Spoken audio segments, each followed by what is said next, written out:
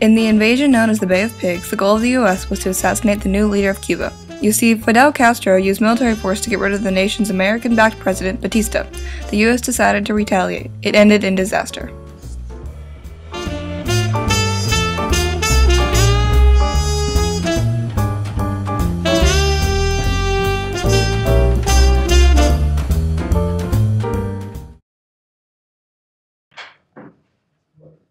What? A tank?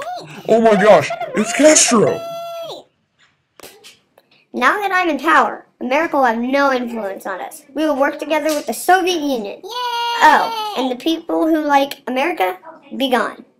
Just in case you didn't notice, these people are being exiled. Meanwhile, back in America...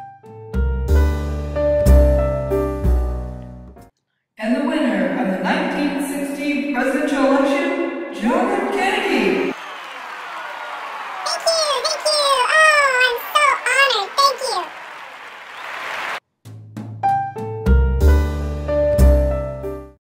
Now that you're president, sir, we need to do something about Cuba.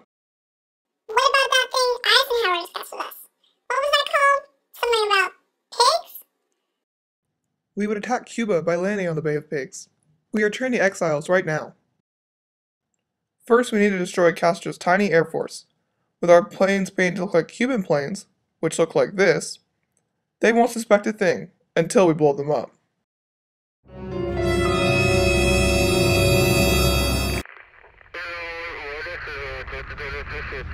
America, the CIA? I don't see any planes. I think they moved. Drats, how'd they know we were coming? What should we do, Kennedy? We have to stop the invasion!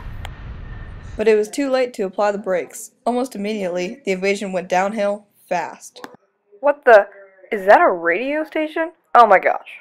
Sure enough, the CIA's surveillance team failed to spot a radio station on the beach that was broadcasting everything. Watch out for that coral.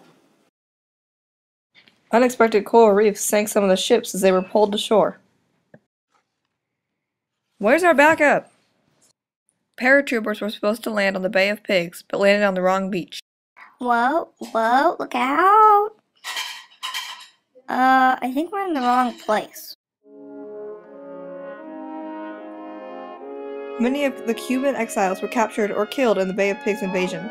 As much as Kennedy didn't want to abandon Cuba to the communists, he didn't want to start World War III. After another attempt at Castro's assassination, the Cuban Missile Crisis began.